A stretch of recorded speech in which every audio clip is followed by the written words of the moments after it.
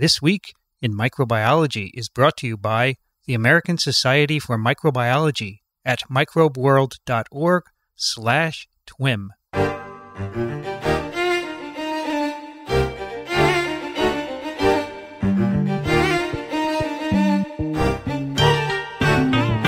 This Week in Microbiology, episode number 57, recorded on May 16th, 2013. Hi, everybody. I'm Vincent Racaniello, and you're listening to TWiM, the podcast that explores unseen life on Earth. Joining me today from Small Things Considered, Elio Schaechter. Well, hello there. It's been a while, hasn't it? Been a couple of weeks. It has. Some traveling, some other things. I think probably the weather is now beautiful out there, right? Of course. It always is. It always is. I was just talking about San Diego. Yeah. And I work for the Chamber of Commerce. That's right. I was just somewhere, Elio, and Leslie Schiff. She was at Tufts for a while in your department. Yeah. Do you know that name? I remember. She's a virologist at the University of Minnesota. Also joining us today, not from the medical university, but from Denver, Colorado, Michael Schmidt. Well, it's almost afternoon here. It's about 12:56, so it's afternoon on the East Coast where I normally would be. So I'm getting ready to attend the general meeting of the American Society for Microbiology, and we have a meeting before the meeting. So that starts tomorrow at 8 a.m., so I had to get here before the meeting because you know what they say, when you have time to spare, you travel by air. Really? What's the alternative?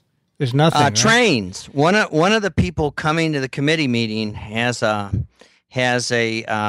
pathological fear of flying since he was in an airplane that crashed, and he survived. So he doesn't like planes, and he goes into a full-blown panic attack. And last year, when he attended the GM in San Francisco, was the first time he had flown in something like 12 years. And the only reason he didn't use the emergency exit to get out of the plane is because there was a nun sitting next to him. And she calmed him the whole way going to San Francisco. And going back, there were a whole bunch of folks going back to his home airport that walled him off so he couldn't, leap out the first time he had the urge. So he swore blind, and his wife agreed he could take the train. I can't imagine being in a plane crash. I always think about that when I'm flying, but it could be so scary, the falling sensation and the craziness, right? Oh, yeah. Must be terrible. And it's really pretty spooky if you've ever had to go through it. And he had to go through it. And over a couple of beers, he told me the story, and it's a white knuckle event. So I can appreciate it. Well, Elio and I will be joining you in the Mile High City in a couple of days. Well, safe travels. Yes, we will be very safe. Well, today we have 2 papers for everyone. Well, so we did last time, but they were copper papers. They were special. And the first one is going to be discussed by Elio. Go for it, Elio. Okay, the title of the paper is Nematode Trapping Fungi, Eavesdrop on Nematode Pheromones. Now, this has to do with fungi and with nematodes. So let's start out with a little bit of basic biology, which I'm sure many listeners know much more about than I do, but here it is.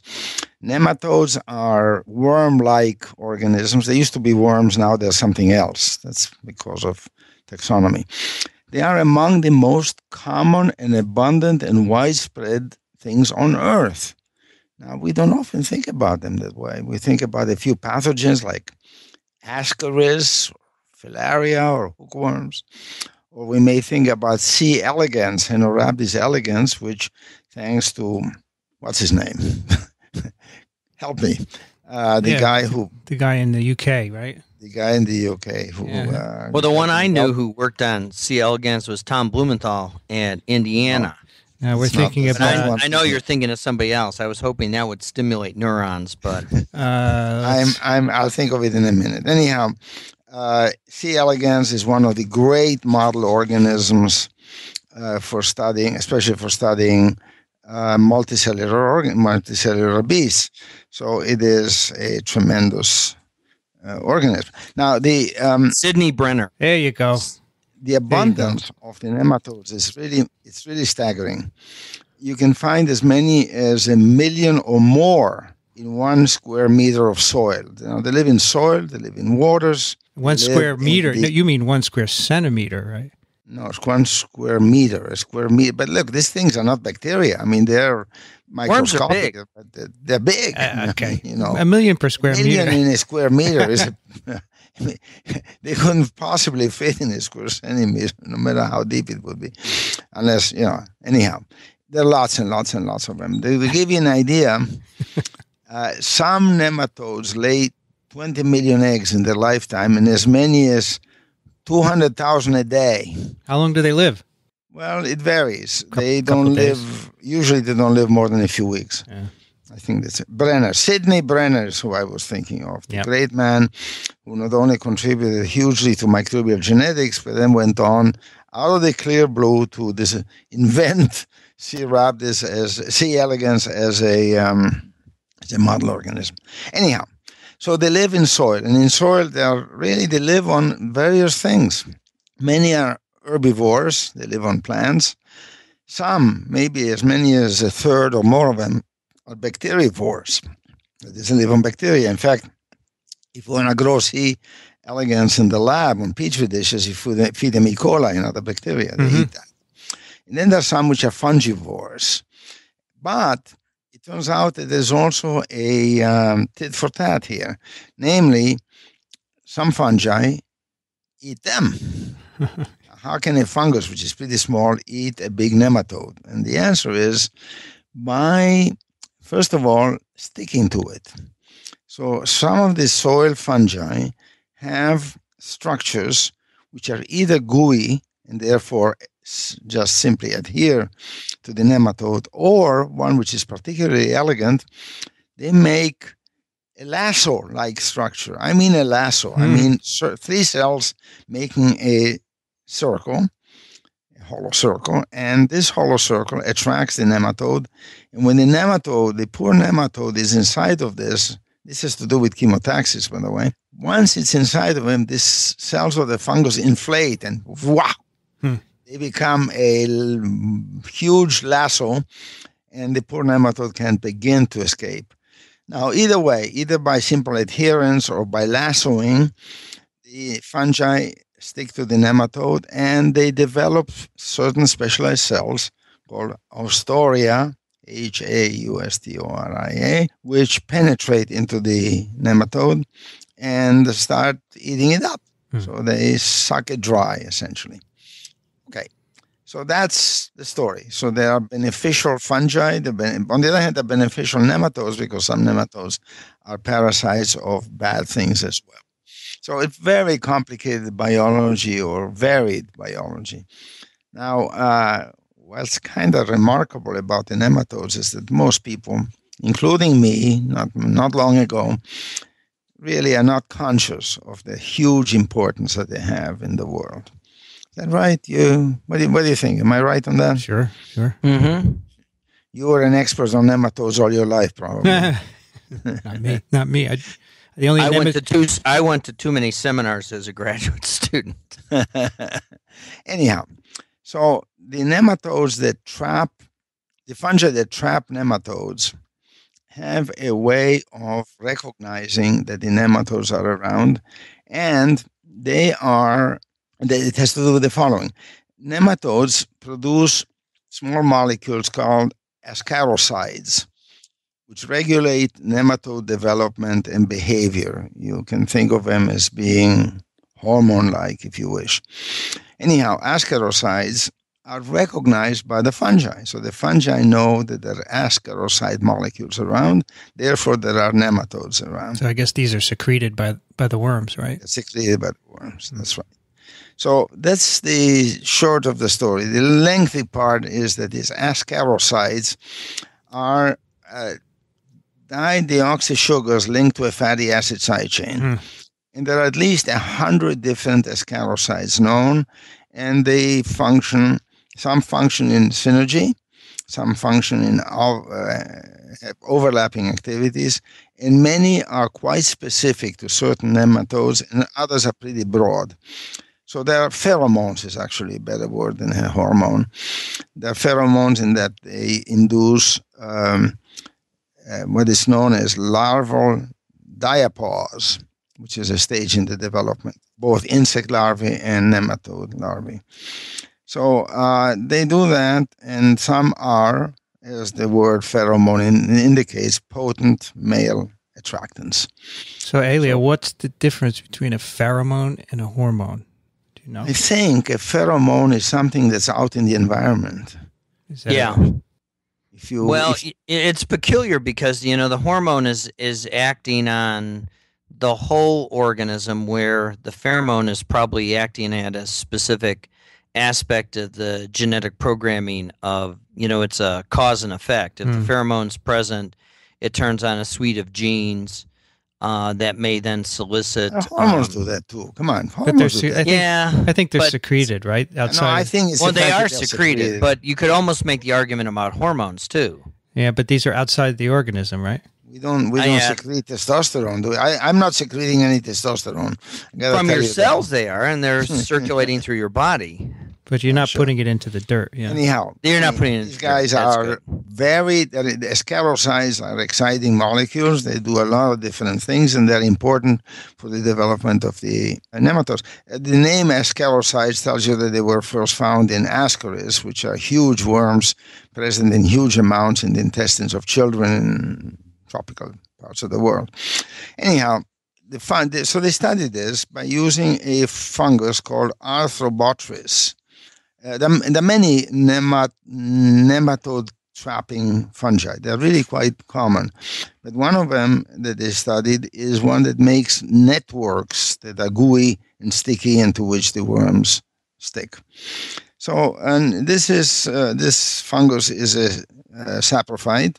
It exists in the soil, and it's quite common. It grows perfectly well without the nematodes, but when it smells a nematode, as it were, it becomes predaceous. And what it does, it differentiates into these nematode trapping networks that I talked about, I mentioned. In other words, without the nematode, it doesn't make those structures. With the nematodes, it makes them, and therefore it becomes sticky, and when a nematode passes by, it is stuck. There it goes. It's gone. It's a goner after that.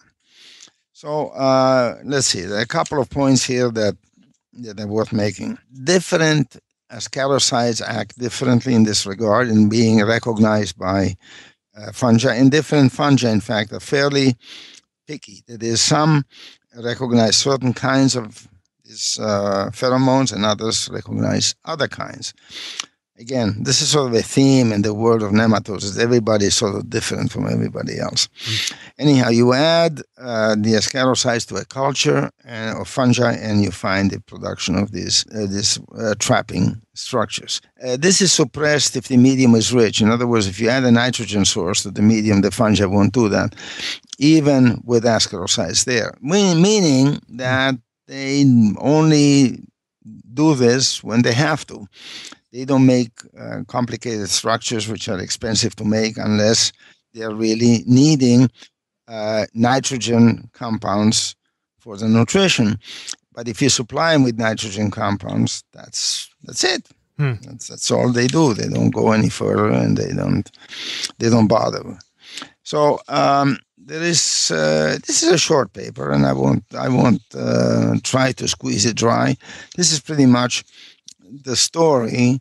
It looks like there is some pattern here, although there's not enough studies to say this.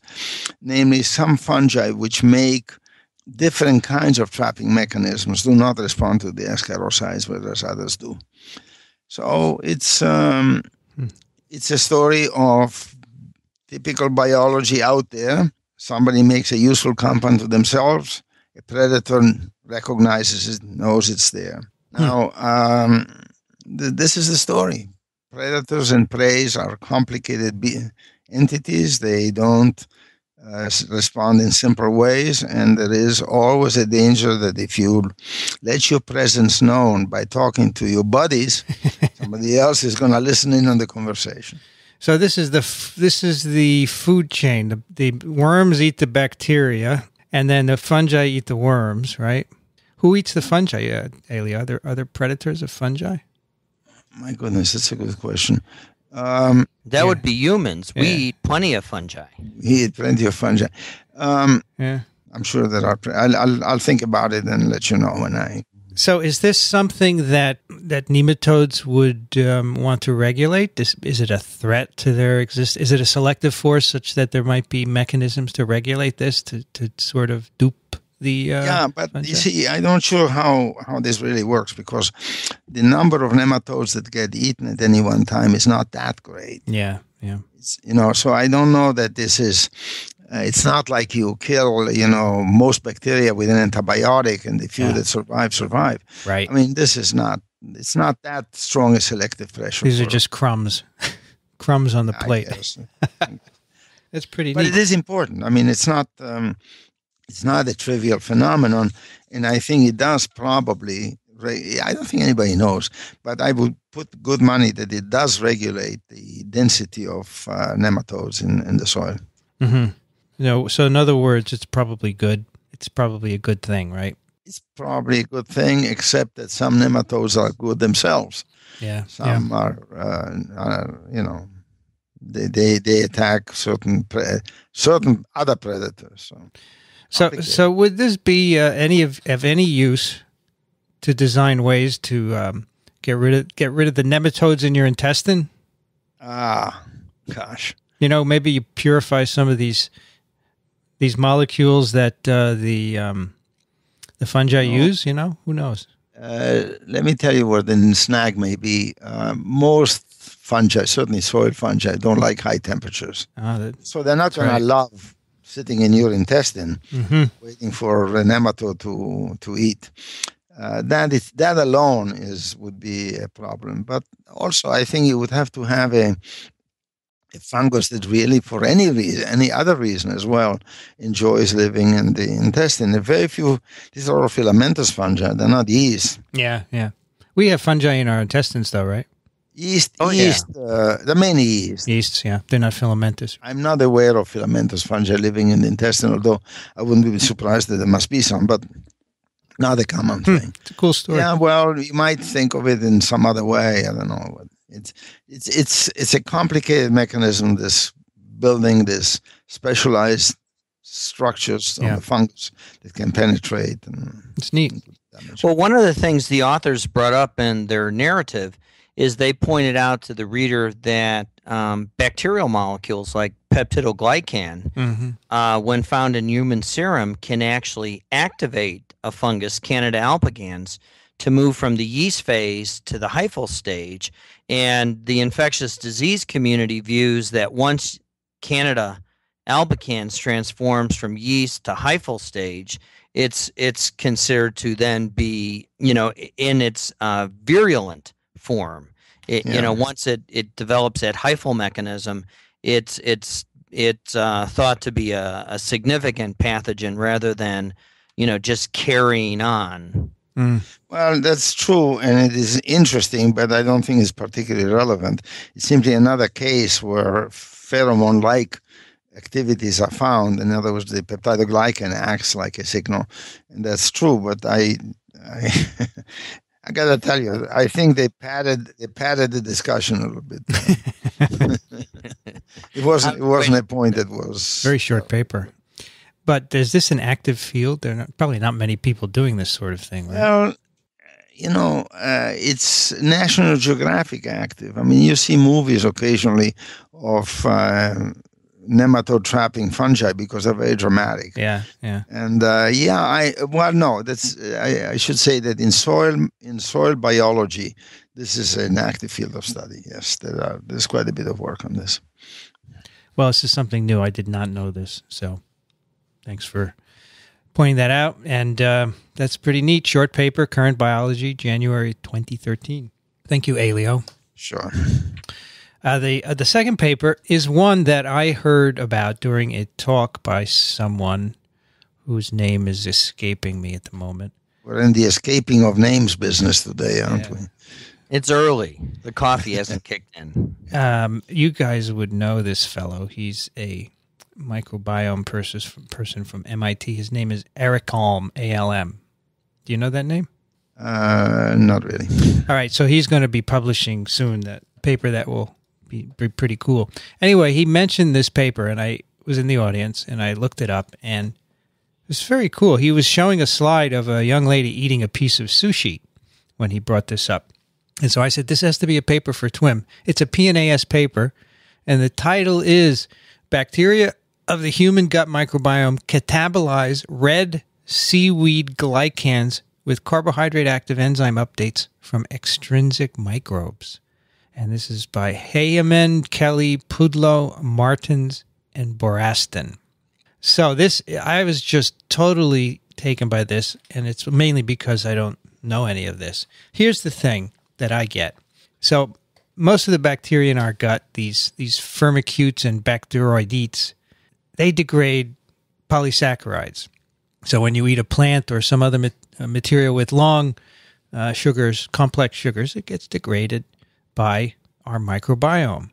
And by sequencing the microbiome of our gut, you can find, by looking at the sequences, enzymes that are used theoretically for the bacteria to digest things like starch and pectin and hemicelluloses and other glycans, which are basically polysaccharides. Okay, so these guys help us to digest all this stuff, which we can't digest themselves.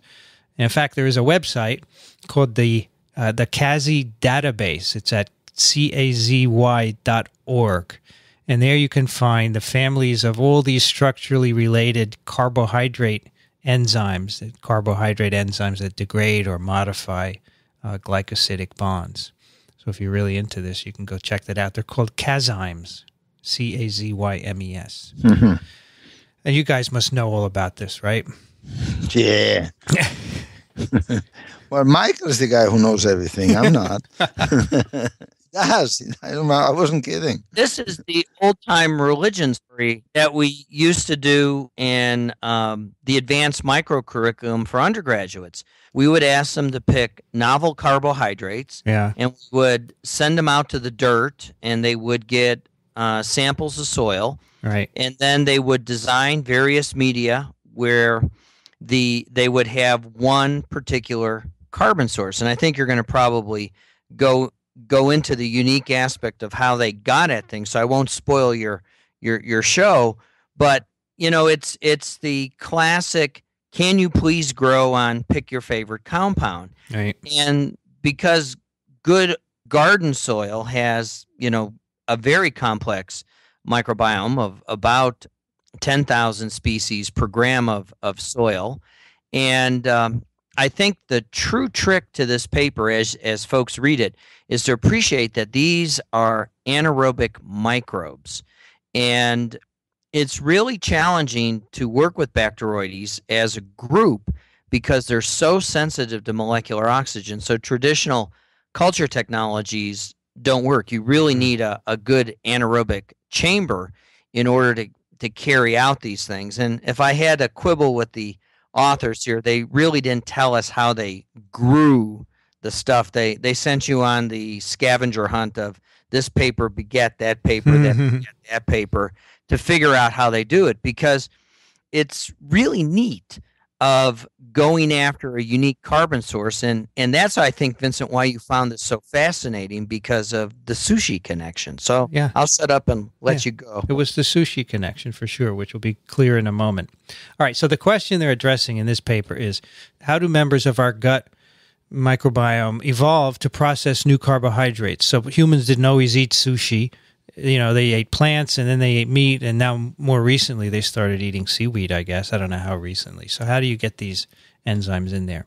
So they study the bacteroidete members in this paper, and in these bacteria, the genes for digesting polysaccharides are clustered in what they call polysaccharide utilization loci, or PULs, to to use an acronym to keep Michael happy. And the gene products of this locus, they sense carbohydrates in the gut lumen, they degrade them, and then they import the degraded products into the bacteria for their further use. So they use Bacteroides plebeius. Wonderful name, plebeius. Isn't that great? They have great names. The microbes they were working with have these great names. Yeah, and so they found a PUL, containing enzymes that they say are probably acquired by horizontal gene transfer from marine microbes, and they think this helps us to digest the carbohydrates from red seaweeds. So red algae is the most common dietary red seaweed polysaccharide that we eat, and you can find this in processed foods, in like carrageenans and agars and porphyrin. All these are from different kinds of red algae, and we eat these a lot. And these are complicated polysaccharides. They have sulfate groups, sulfate esters that are not present in terrestrial plants, so they're quite unique. Make sure that you make a distinction here. Although in some parts of the world, algae are eaten as such, when you say that what you just said refers to compounds purified from the algae. Right. Worldwide, the consumption of algae is high, but not immense, and certainly quite low in Europe, and in the Western world is very low. Right, so there are these purified algal products that are used in other foods, right? The carrageenans and the agars and so forth. But people also eat other kinds of algae as well. The average American probably gets most of the carrageenan in their diet from eating ice cream. Yeah, because it gives the texture and the mouthfeel to ice cream and actually stabilizes it to prevent it from getting those nasty ice crystals. And it increases the shelf life of the ice cream. So the enzymes to break down these compounds, carrageenan, how do you say, carrageenan or geenan? Geenan is the way I was taught, but I'm not the most ardent pronouncer. Anyway, the enzymes to break these down are typically found in marine microbes, not in bacteria that typically break down terrestrial polysaccharides. So, if you look at the sequences of the gut microbiomes that have been published, you can find sequences encoding enzymes that would break down these red algae polysaccharides in the microbiomes of Japanese and Spanish and Americans. Okay, and that suggests that they have acquired the ability to digest these novel carbohydrates. And in this paper, they want to do some functional studies and say, we want to go beyond the microbiome, beyond showing a sequence. We want to show that these enzymes are actually working. So what they do first is they show that they work with a few culturable bacteria, B. plebeius isolates, and they show that they can grow on certain substrates like seaweed carbohydrates, and that each one is specific for a type of galactan like agarose or porphyrin or carrageenan. All right. So they have these bacteria which will grow on minimal medium containing one or the other of these galactans. Then they show that in one of these bacteria, B. plebeius, there is a 40-gene member PUL, which it encodes the enzymes that can break down these glycans. They show when you add porphyrin to the bacteria, it transcriptionally activates them. It upregulates the amount of RNA that is being produced. Although they also find that some members of this PUL locus are actually always produced, and they think that this is so the bacteria can actually sense the presence of the complex glycans and then begin degradation of them and then further induce the enzymes when the products are there. Do you think, this question is directed at both of you, do you think this is sort of why the lac operon always weeps a few molecules of permease and a few molecules of beta-galactosidase just to be ready in case it encounters milk sugar? And the lac operon is because when it's in E. coli, growing in a very eutrophic niche, like the human gut, where there's a lot of opportunity for milk sugars like lactose, it may have evolved a more sophisticated regulatory system where we understand all the catabolite control, whereas what we're seeing with these new carbohydrates that are being transiently introduced, the gut flora is sort of making an option play of deciding whether or not they're going to keep it by, investing the energy into having enough of these enzymes around in case the opportunity presents itself, saying, well, will the dumb human eat something that we can potentially use? Yeah. Sounds good to me. What do you think, Elio? Sure, it's possible. Sure. I think I'm thinking of interferons in mammals. There's always a low level of interferons produced so that they can respond very quickly when there's a pathogen present. So I think many systems may display that kind of behavior, surveillance. That's what they call it in this paper. Yeah. So this inducible PUL in B. plebeius is contained, when they look at the sequence, within what's called an ICE, an integrating conjugative element. And this contains genes for mobilizing it and recombination. In other words, they think this shows that this locus, this pull encoding these genes that can break down these complex glycans, arrives by horizontal gene transfer. They're right in the middle of direct repeat sequences that they think can probably mediate clean excision of the pull. So that's pretty neat. Now, there are 4 putative agarases and porphyrinases in the pull of B. plebeius. They took each one of these and they expressed them in E. coli to study their activities and confirm their specificities. And they find, for example, that the agarase and the porphyrinase together degrade porphyrin. And they can show this very specifically by, expressing the proteins individually and in combination. So here we have the evidence that these enzymes actually that these genes actually encode enzymes that degrade these glycans. And the last bit of the paper, they do what's a lot of work. They determine the crystal structure of 2 of the porphyrinases encoded in this B. plebeius PUL. And they can see the active site, and they can say that it's typical of glycoside hydrolases, in other words, enzymes that break down glycans. And one of the structures actually had a oligosaccharide bound into the active site of the enzyme. So the structure is completely consistent with an enzyme that is breaking down glycans. So here you have enzyme activity, biochemical assays, which show that they showed, of course, the bacteria grow on the right substrates. They have enzymes that can break them down, and the crystal structure shows it's the right enzyme. You're right, by the way. This is a sort of nice, comprehensive study. I was actually, I admire the sophistication on all levels, especially the structural stuff. So they must work with some this is a consortium effort of several groups.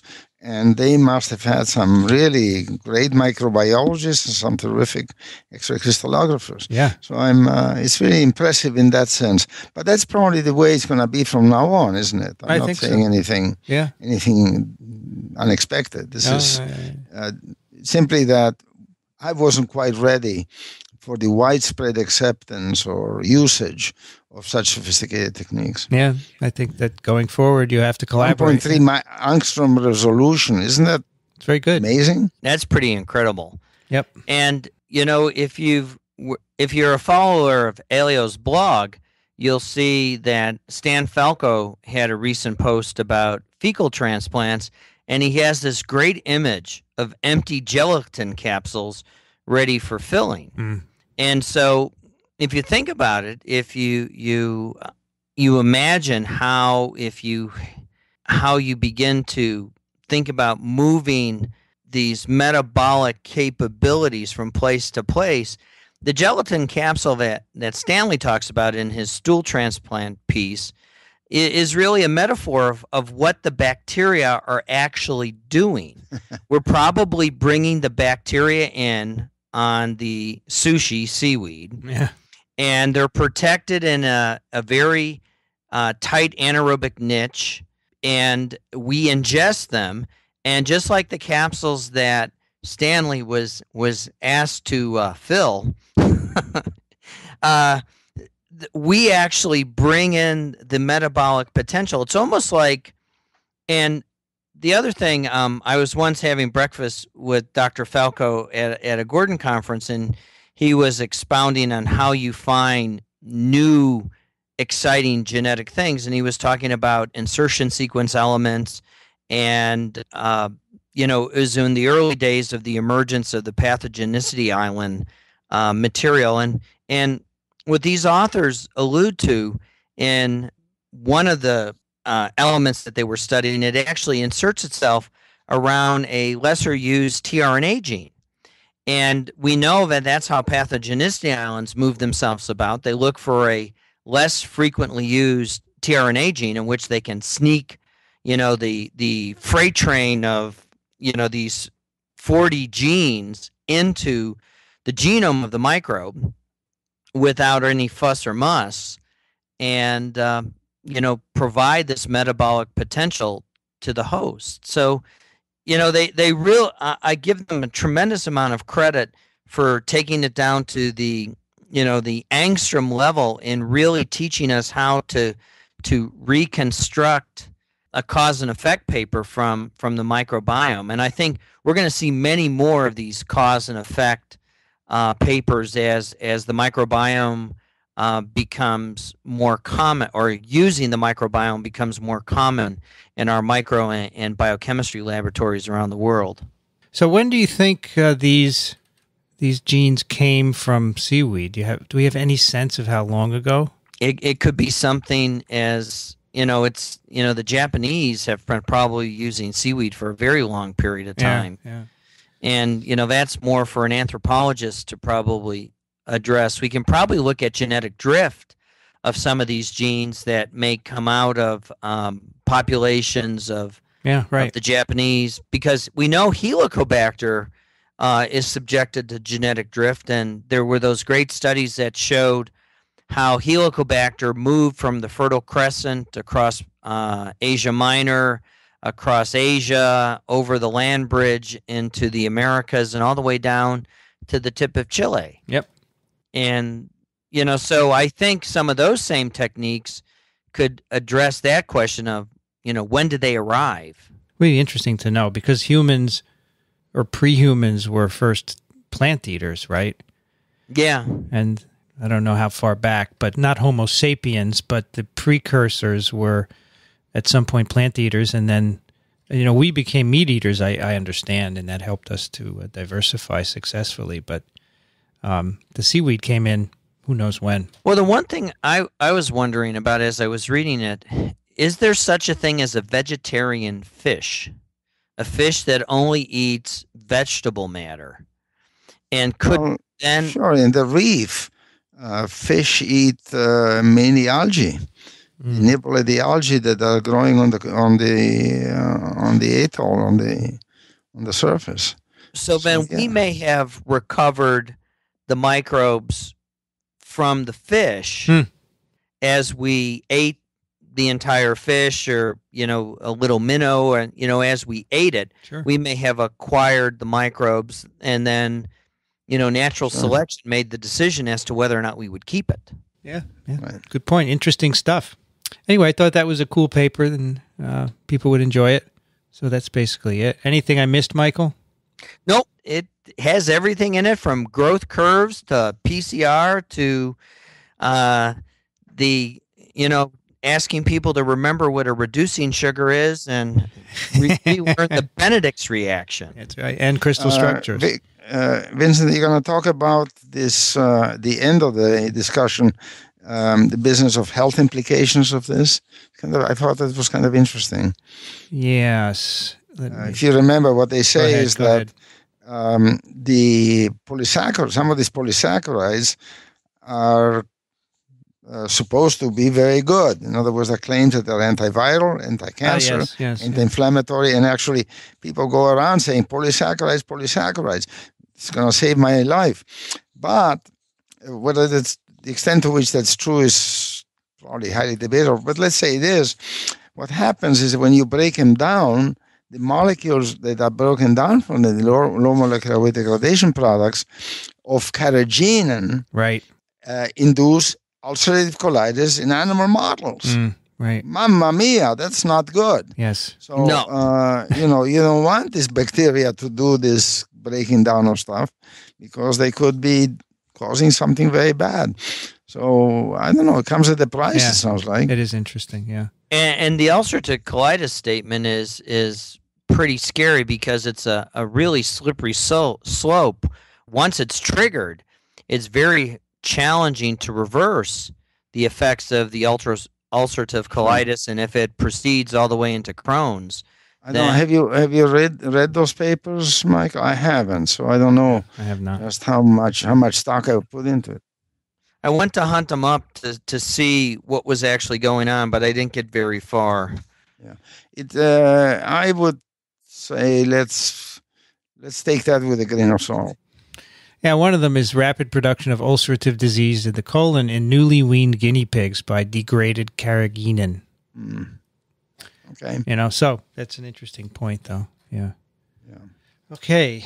Elio, did you want to leave us? You had to go. Yeah, I'm sorry. I have to say goodbye. So No problem. I'll see you guys in Denver We'll have a good trip. very soon. Okay. Bye. Bye-bye. All right, Michael. Yes. We have a few follow-ups from our copper episode that I thought you would love to answer. The first one is from Wink. Wink is an infectious disease follower of, he's an MD, and he's a follower of TWiM. Great HI work. I'm not through it yet. I want to question, though, whether fomites are really important in influenza transmission. I don't think so. I guess we talked about viruses in copper, right, Michael? Yeah, viruses, copper takes a while to kill because they're not growing, so it's probably you have to take the virus apart. And those papers have been in the literature for a while. It was influenza, and I've heard that other folks are looking at other viruses for inactivations. But influenza and fomites, it's an issue about particle size and what you pick up. And when you sneeze, you make the particles in the Goldilocks size, and they settle. And the question is how you pick them up. And inhalation is principally how they think most of us get influenza. But, you can actually pick it up and, inoculate yourself. You're the virologist, so you would know better than I how many of the viruses are transmitted via fomites. And this is certainly the case with norovirus. Norovirus, we know, for sure, is absolutely transmitted by fomites. Yeah. And so I guess influenza is a little bit bigger than noro.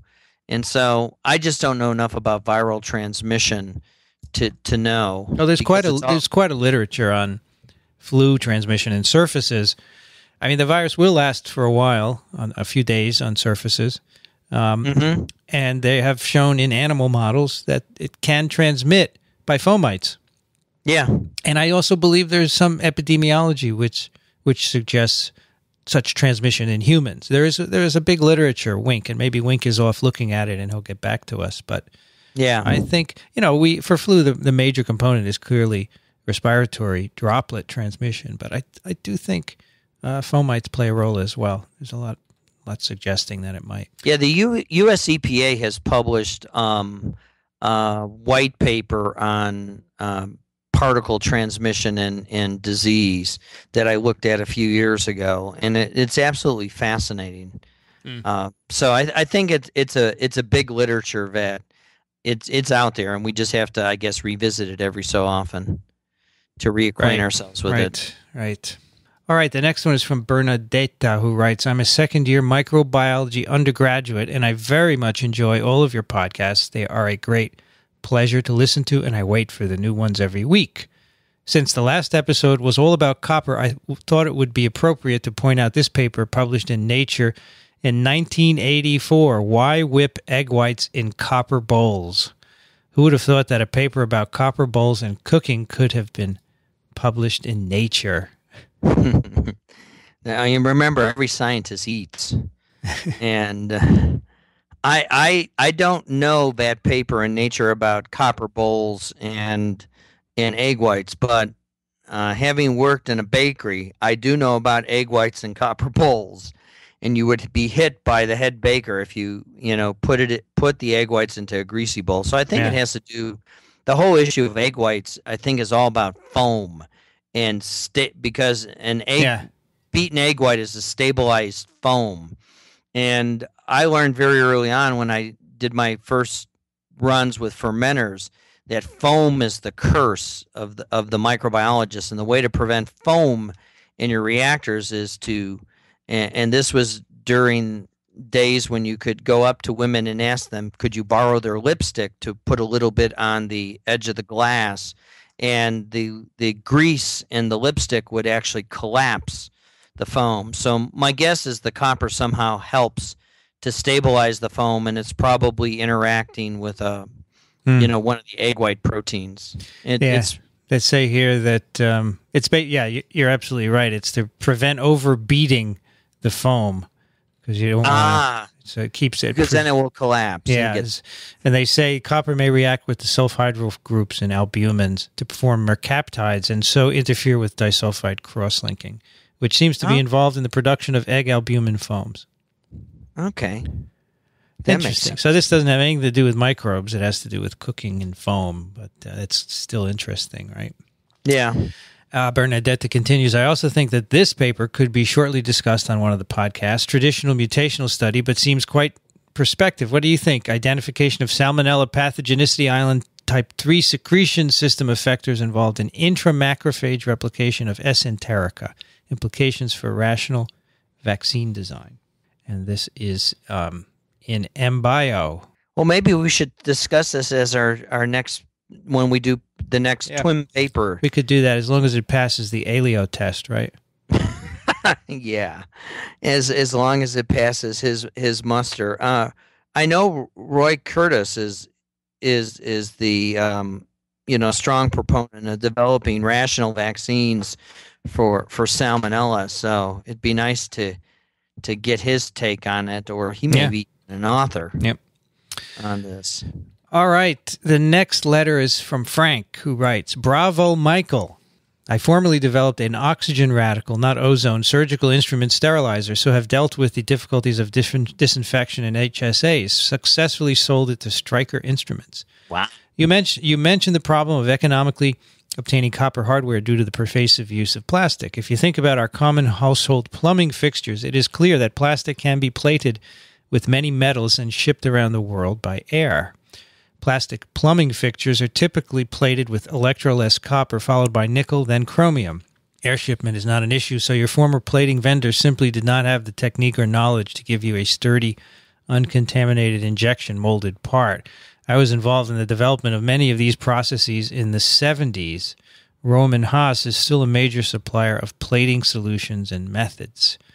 Similarly, any metal part can be easily plated in whole or in part with copper or copper alloys by the OEM, original equipment manufacturer.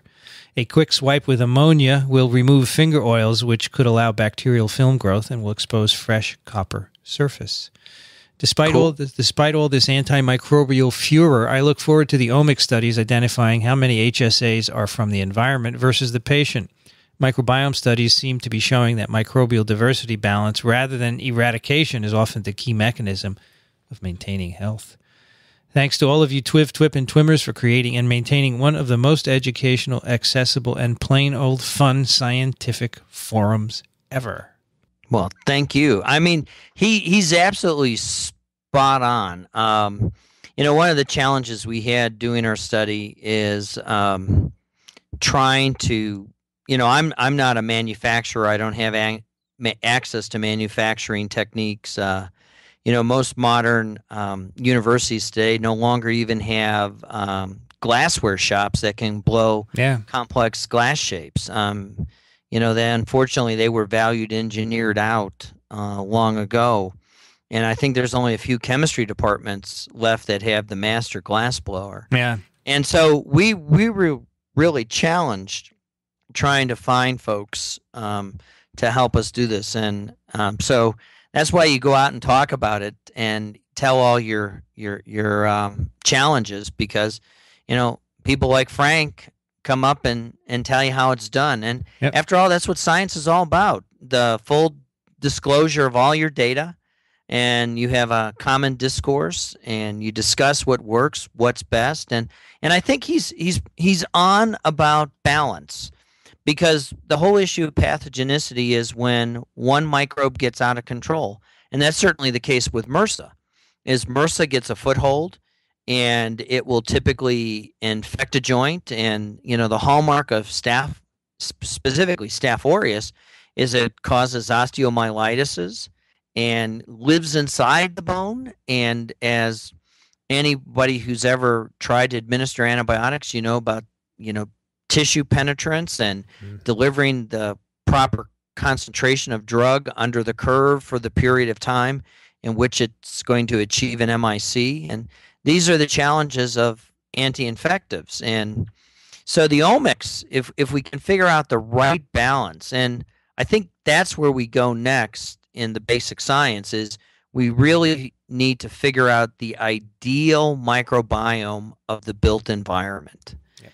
Do we want to overwhelm it with good coag-negative staph, or do we want to make it as clean as possible, or do we just want to do something as simple as keep the burden under 5,000 colony-forming units on bed rails, or you pick your favorite object and you set a target, and then you do the cause and effect. Right, so, right. Frank's absolutely spot on with his perception of how to begin to tease this apart. Unfortunately, it's not sexy. It's not crystallography.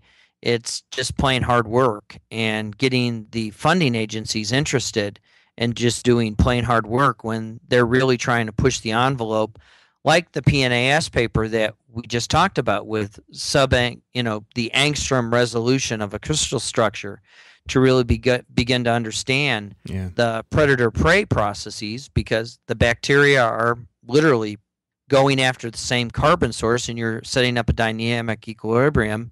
And the microbe that has the best enzyme that can process the substrate, in the case of that paper, it was the porphyrins or the agaroses, to really degrade it. Yeah.